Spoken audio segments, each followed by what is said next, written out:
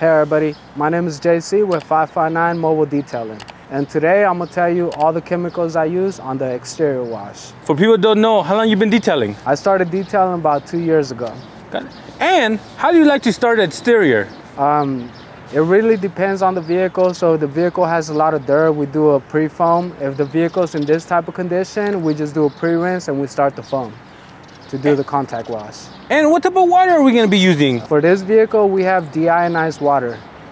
Hey, here in Fresno, man, is it hard to find water?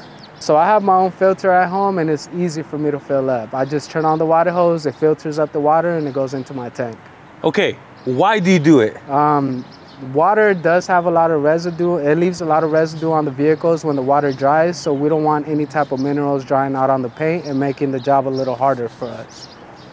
Why not go to a location that offers water? So this filtration system that I have, I rent it out per month. I bought the tank for $130 and then I pay $25 a month every month. And I get to keep the tank at home, and it's just kind of whenever I need it, and whenever I don't use it, it just don't get used.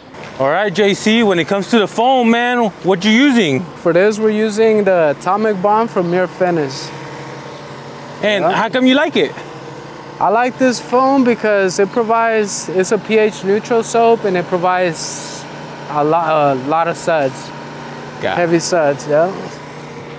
Now, have you ever tried a different type of soap before? Yeah, so we were going with the Avalanche from Auto Envy, and that soap works wonders too, but this soap right here is more on the affordable price, and I mean, you get more bang for your buck with this soap right here. Do you like soap that comes straight, ready to use, or that ones that you got dilute? I like soap that we dilute because on this right here, we use about 80% water on the foam canyon filled up and maybe about an ounce of soap. So it's super concentrated. Let me ask you guys, do you guys like to dilute your chemicals or do you guys like using ready to use? Drop it in the comments down below. All right, JC, what's the game plan for the outside, man? How are we drying it? Okay, so we just did the contact wash right now. Right now what we're going with is the air dry. So we're gonna air dry all the windows, the paint, the wheels, and the tires. All right, guys, for the drying process, we're gonna use 3D Beat It Up to protect it and dry it at the same time. Now, is this for maintenance clients, new clients? Who gets this protection? Everything depends on the condition of the vehicle. So if the condition of the vehicle is in fair condition, we could use something like Beat It Up to kind of do a quick protection on it and to still get good results at the end. And how do you like to apply? For this, so the vehicle, we just air dried it. When we air dry it, we don't dry out the full paint. We just kind of get all the cracks, all the crevices, most of the water, and then we come through, we spray some Beat It Up on the paint, and then with a drying towel, we just polish it off and just try to make it shiny with this. Have you ever used a protection that you didn't know how to apply and then it left like streaks or marks or it was hard to come off? You know what I mean? Yeah. So there's a lot of products in the market. We definitely try some before out and then we work double. So we just stick to what works for us, and if there's a new product we want to try out, we try it out, but not at a job site. We try it out on our own personal cars to see how that user experience is like. Now, is this an upsell included in the package? Because I know some detailers, they charge for this, man. Yeah, definitely.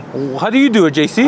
For this package, she's on a kind of like a month maintenance program. So we do protect the vehicle because next time I come around, it's a lot easier for me to dry and a lot easier for me to maintain. So we always add protection just so that way it can make it easy for us as a detailer.